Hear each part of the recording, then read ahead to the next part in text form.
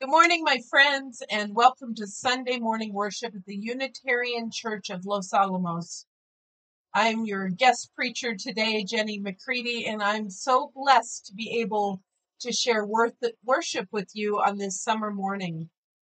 Like Reverend John, he attended Meadville Lombard Theological School, one of our Unitarian Universalist identity schools, and I do too. Except I'm completing my degree this next year in the comfort and safety of my home office, whereas Reverend John actually had to go to Chicago. I'll be leading worship this week and next week, and I'm so glad you could join us, whether you're in New Mexico or wherever the internet reaches you this morning. This is an important time for people of faith to continue to reach out to each other in all the safe and socially distant ways that are still available to us. Our sense of belonging and community is part of what will help us get through these unsettling times and find our hope and our courage. This morning, I'd like to call us into a space of worship with the words of the Unitarian Universalist minister, Victoria E Safford.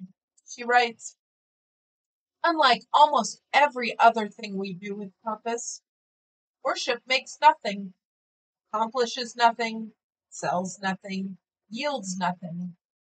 It is its own end. In our liberal communion, worship has no direct object. Verb is intransitive.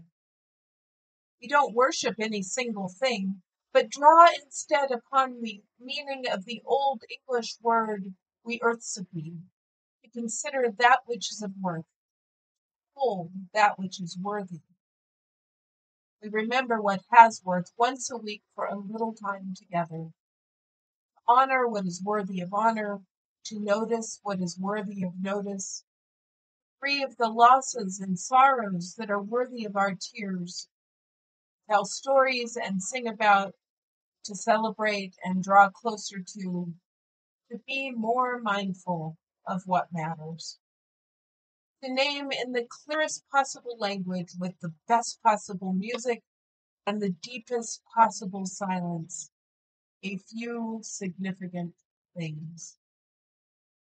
If you've got a chalice at home and you'd like to join me in lighting your chalice, we join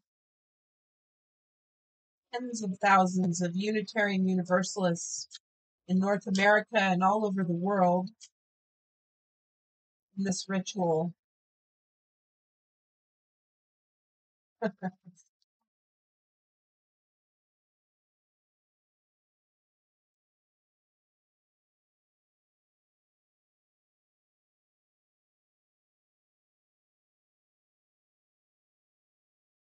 Come, let us worship together.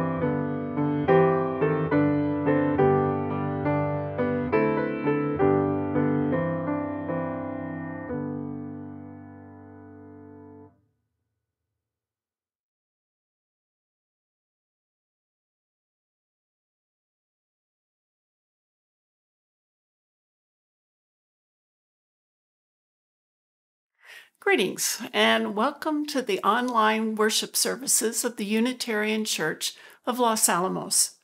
My name is Sue Watts and I'm a worship associate with the church.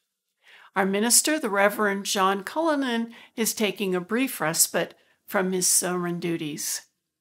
It is our hope that during this time of upheaval and uncertainty, that you're hanging in there with courage and strength, with patience, and hopefully with a bit of humor. As Unitarian Universalists, we look to the high places of the world for sources of inspiration while keeping our feet firmly planted on the ground as we seek to build communities of greater justice and compassion. Whoever you are, whomever you love, wherever you are in your journey, you're welcome here. If you're watching the Sunday service on Sunday morning, we invite you to join our Zoom coffee hour that will be held at 11 o'clock following this service. For other opportunities to connect throughout the week, you could check out our website, our Facebook page, or email announcements. Whether you are visiting us for the first time or have been part of this congregation for years, may this time we set apart from our everyday concerns help us to see the holy in ourselves, in others, and the world around us. You've already met Jenny McReady, our special speaker for the day. She is the intern minister of the Jefferson Unitarian Church in Golden, Colorado. She'll be entering her final year of seminary at the Meadville Lombard Theological School and is a Colorado native. She's also the mother of 5 children aged 7 through 20. Her previous incarnations include horse carriage driver, legal assistant, and an eco-villager. She brings her passions for social justice and environmentally sustainable living to our pulpit today. Jenny, we're glad you're here. We will begin with a moment of shared silence.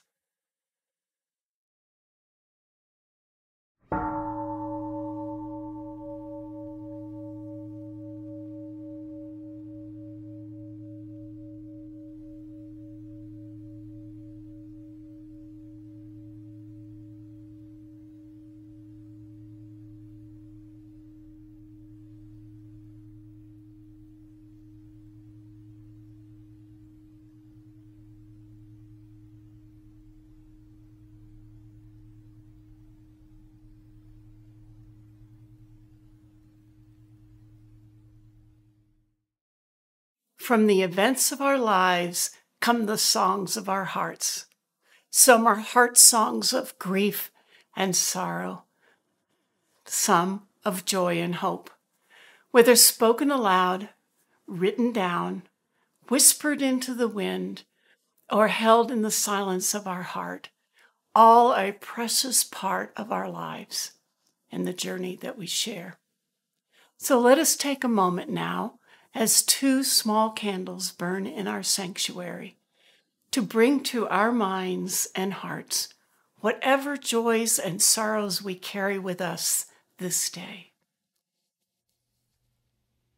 In the midst of national trauma and personal struggles, anxiety, anger, fear, grief are all too real. And yet, a hawk over the canyon, the glimpse of a comet or moonlight through the pines, the warmth of a cup of tea shared with a friend, even over Zoom. These can all remind us that love and beauty are as real as pain and loss.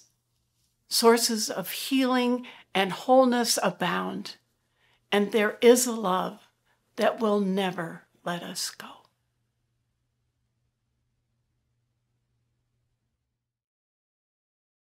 Please join me in a spirit of prayer and meditation. Spirit of love and of life, source of our hope and our deepest joys. Today we are grateful for the gift of life, for this opportunity to worship together, for our religious community. We give thanks for our faith that unites us as spiritual seekers and questioners, as visionaries who are called to create a more just and equitable world. We come together today to find renewal and hope, take comfort in each other, and to nurture our souls with music, contemplation, exploration, and fellowship on our spiritual paths. Open our hearts to humble listening, new understanding, beauty. We thank you, Spirit, that dwells within and among us, for all the ways that we are able to find meaning and strength and work for a kinder, gentler world. May this time we spend together renew us with healing and hope, that we may spread the good news of our faith like dandelion seeds out into the world.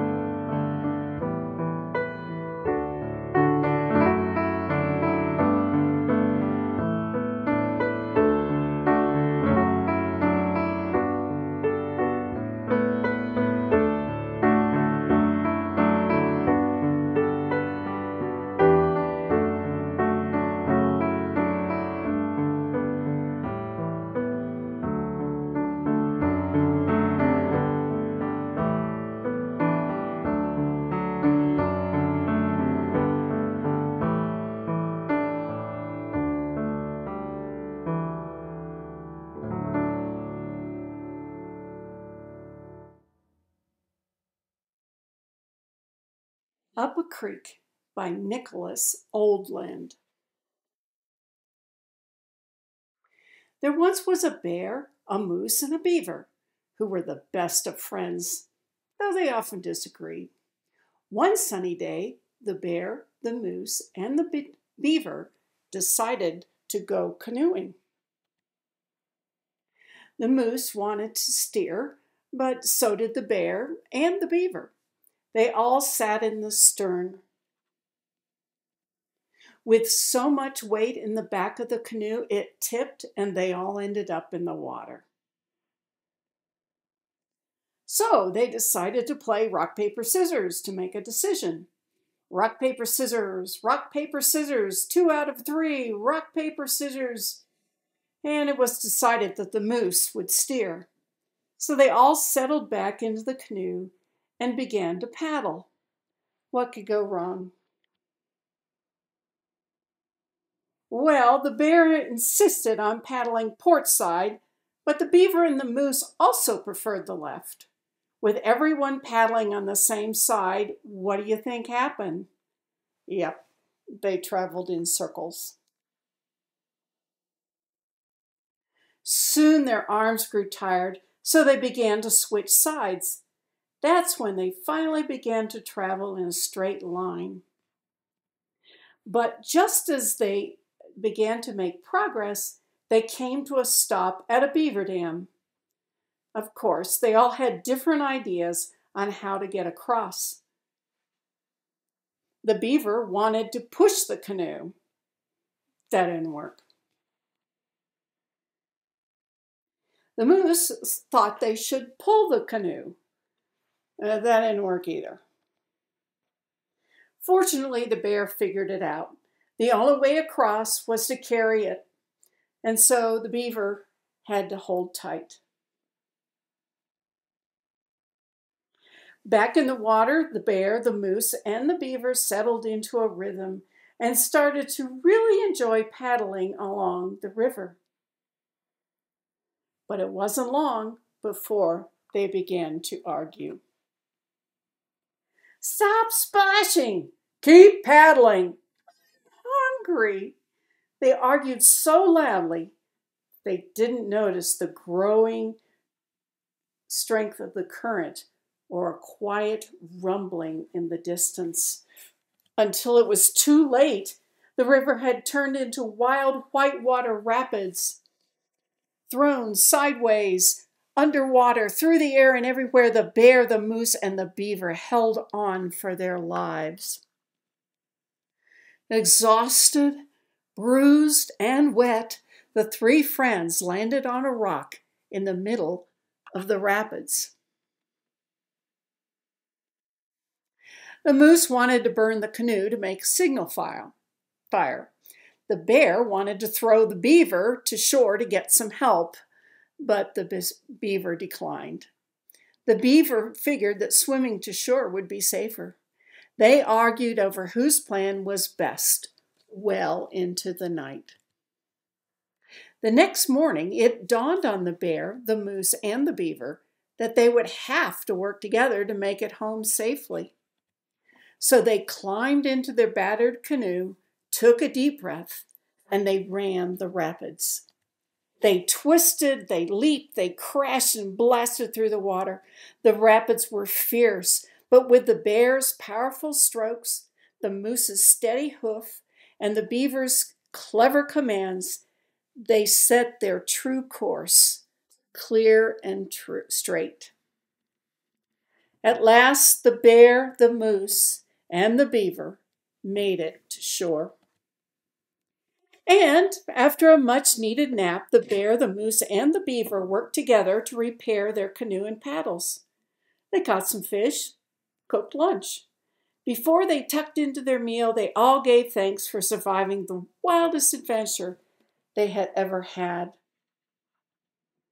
Rested and relaxed, the bear, the moose, and the beaver were ready to set out for home. They took a moment to pause, and after taking a long look at the raging rapids, they made a very important decision. They decided to walk home. You know what I love about bear, moose, and beaver's relationships? In the beginning of this story, they made a whole lot of mistakes. They argued, and yes, they were even unkind at times when they got frustrated. But then they looked at their situation and tried new ways of thinking after so many other things didn't work. And at the end, after a pretty huge adventure, they took a moment to pause, maybe considering all they had gone through together, maybe so relieved to be on shore that before jumping back into the same pattern, they considered another option: walking. I wonder if there are things in our lives that we can take a look at before we move forward. Maybe there are places we can take a moment to pause, to be sure that we are going in the right direction. Maybe we are, or maybe there are other ways to get where we want to go, just like the bear, the moose, and the beaver.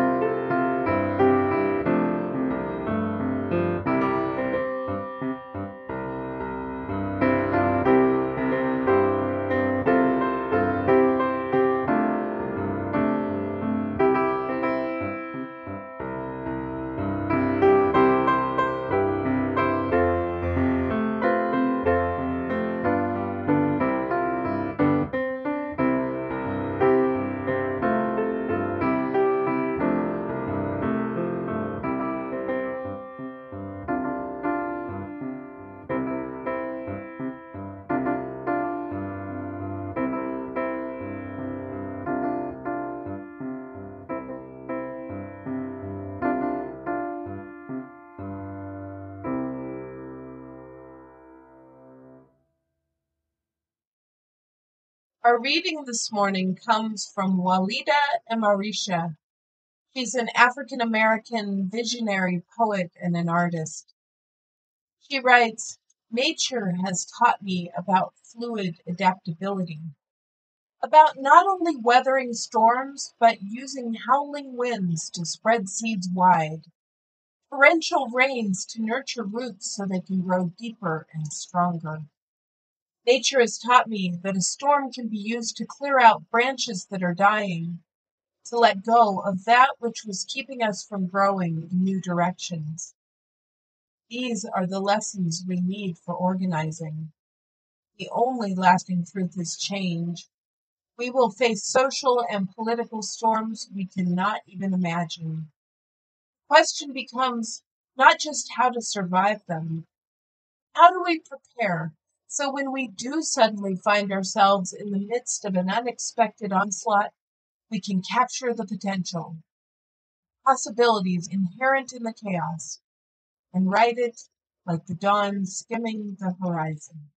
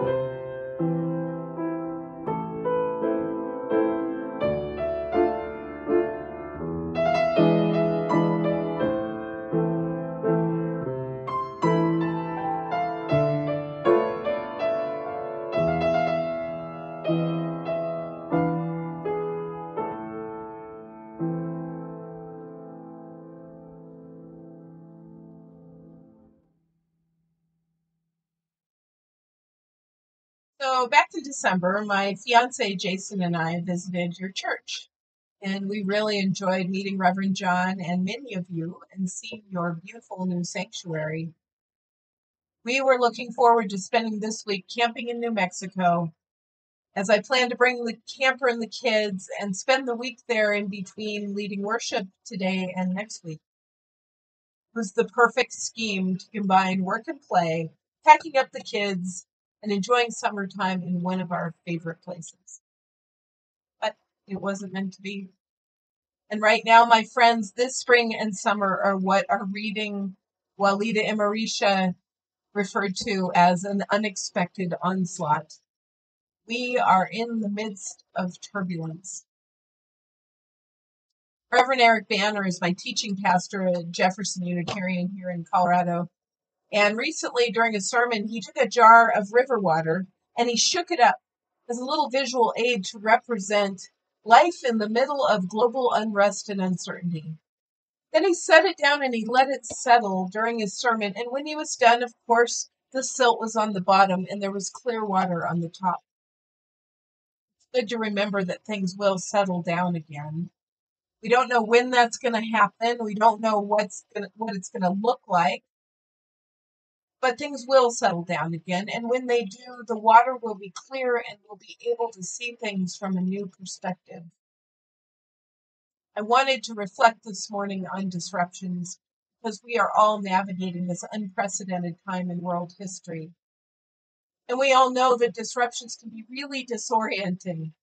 It can be frustrating and frightening. And I guess that most of us have felt some of these really unpleasant and uncomfortable feelings the last few months. This pandemic and the chaos happening in the leadership of our country has been shocking and upsetting. But these turbulent times can lead us to reimagine what's possible. If we're mindful, we can ask ourselves, how can we build things differently when we have to rebuild? It's our moment to buck the status quo. There's a lot of disappointment in all the canceled events and gatherings this year.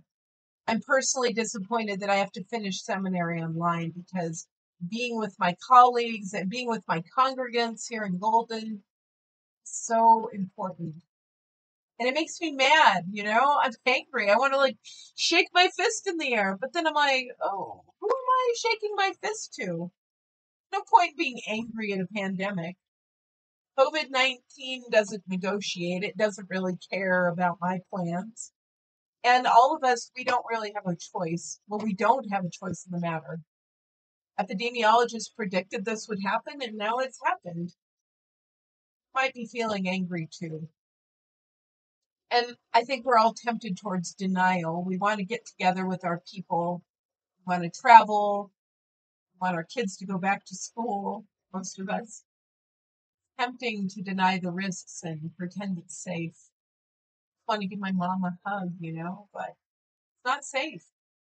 And the non-negotiable power of this nature of this disruption is actually what carries in it an interesting power. We had to adjust to social distancing, and we've had to adapt to this disruption.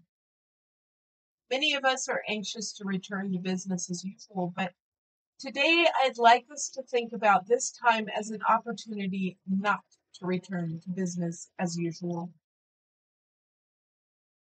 Business as usual wasn't going so well for a lot of people. It wasn't going well for the plants and the animals, the air, the oceans. It wasn't going well for people of color, people with marginalized gender identities or sexual orientations, people living in poverty or unable to work due to mental or physical illness or disabilities. For hundreds of thousands of people seeking asylum and safety in this country, business as usual was not going so well. And even for the people on top, the ones who were doing okay, well, the people on top are at the mercy of an unstable and unsustainable system. Right now, people are starting to realize that if anyone among us is oppressed, it's the detriment of all of us. As Unitarian Universalists, we believe that there is an interdependent web that holds us all together. We believe that us humans were connected to each other. And business as usual wasn't serving any of us well. As Fannie Lou Hamer told us 50 years ago, nobody's free until everybody's free. This spring and summer of disruption has been bringing people's attention to systemic racism and oppression. Finally, more folks are starting to listen to the voices from the margins crying out for justice for generations. This is a historic moment in human history. This is an awakening, even as we teeter on the edge of disaster.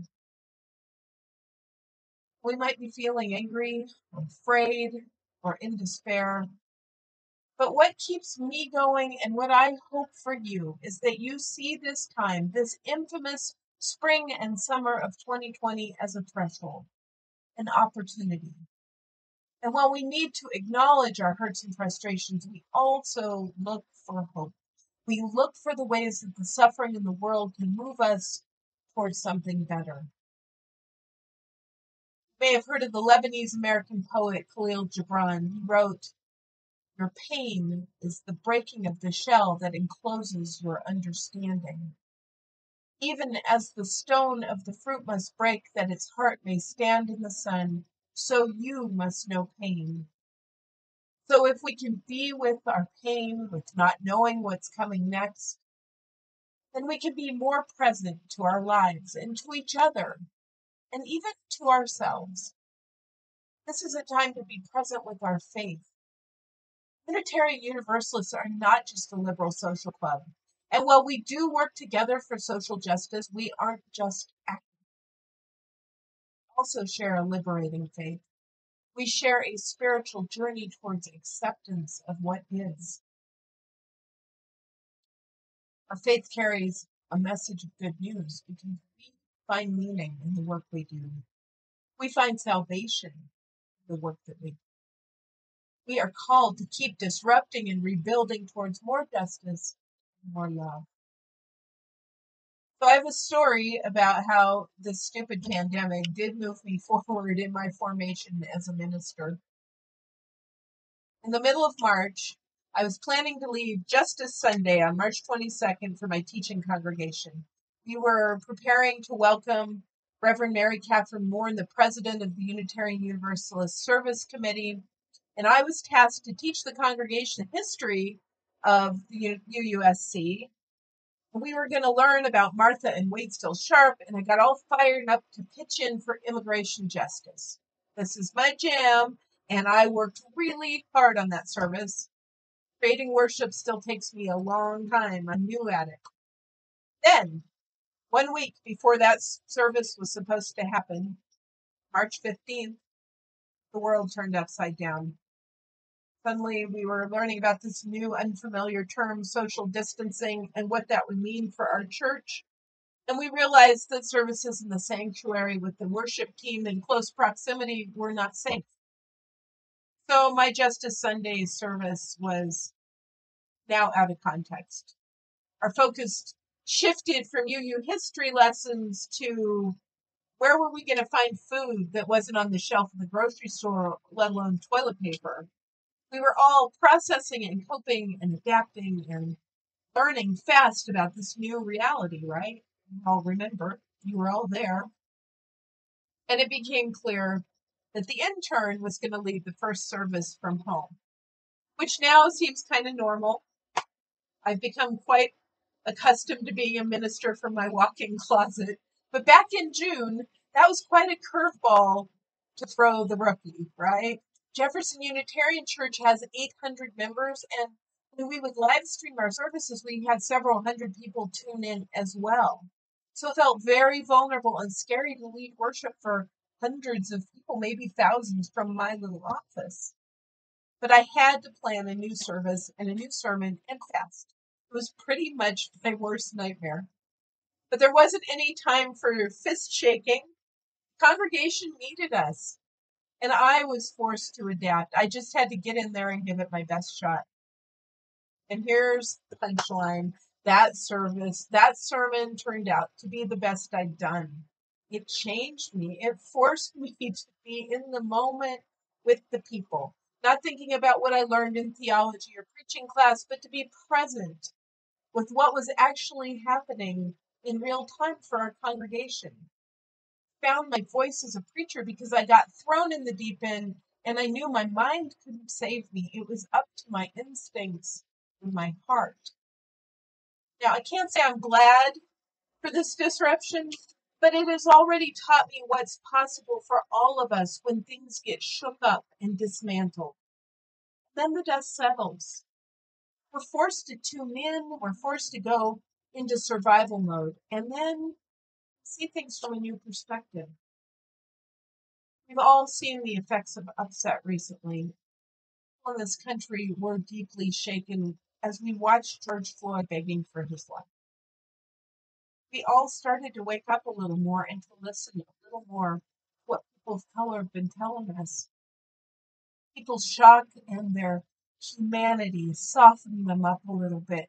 And we all became a little more open to new ideas about overhauling many of our long-standing ways of doing things. People of color right now and white allies are working to disrupt the status quo. to tear some of the systems down so we can reimagine peacekeeping, law enforcement, and how we can serve everyone better. It's going to be messy. But disruptions like these are how we move into new ways of thinking and being. Makes me wonder what else could come from this time of unrest.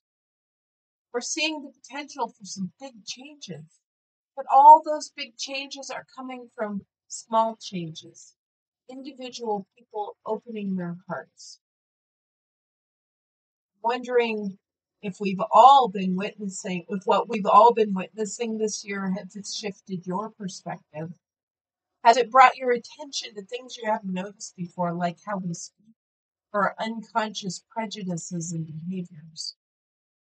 Has this disruption made you feel vulnerable?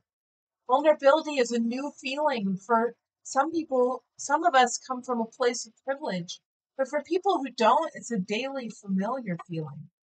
But feeling vulnerable can help us all understand what it's like to be someone in the margins, someone who lives with insecurity and depression every day. Has this time caused you to think outside the box?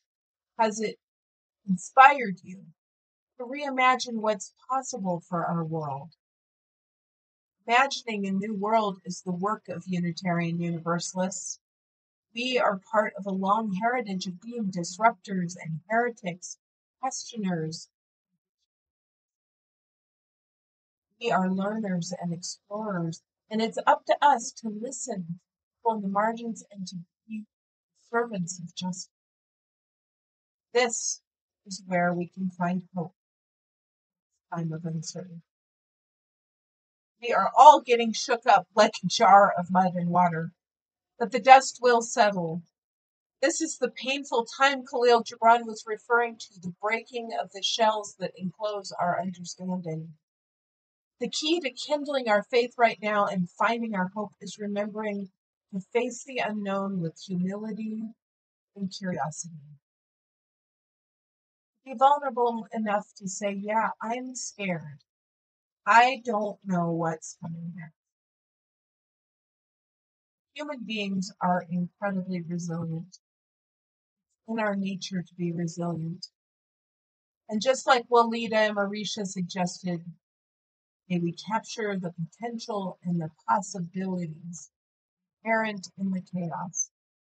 That is our calling, my friends, to be courageous and to use our disruptions to grow into our best, most mindful and creative selves. May it be so.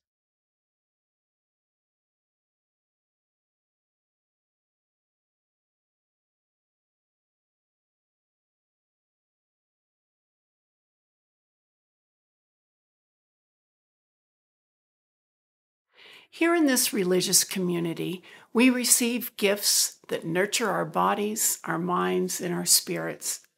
Our offering is an opportunity to share some of those gifts with the wider world.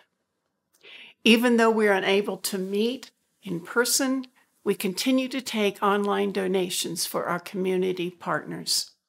During the month of August, we invite you to make a donation to the Los Alamos Family Council. The council provides emotional and social well-being through education, prevention, and counseling. They serve the Los Alamos County through their counseling center and 2 youth activity centers. To make an online donation, please use the link that you can find in the service notes below or on your screen. You can find more information there as well. Thank you for your generosity. May what you give bring you joy.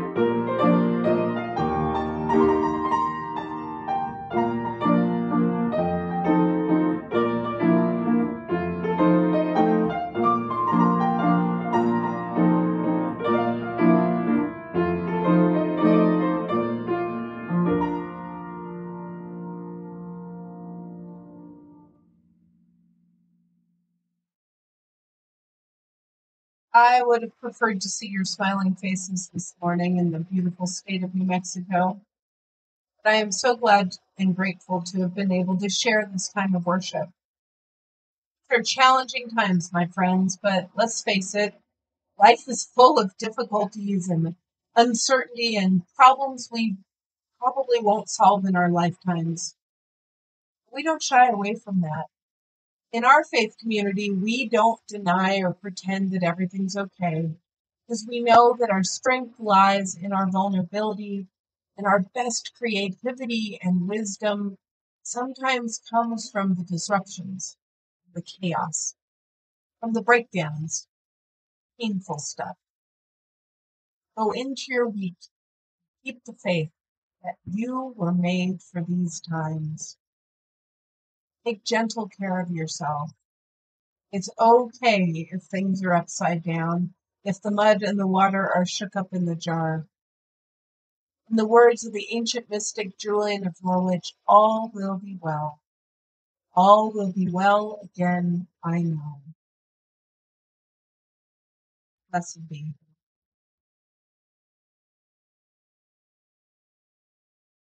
Hi, thank you.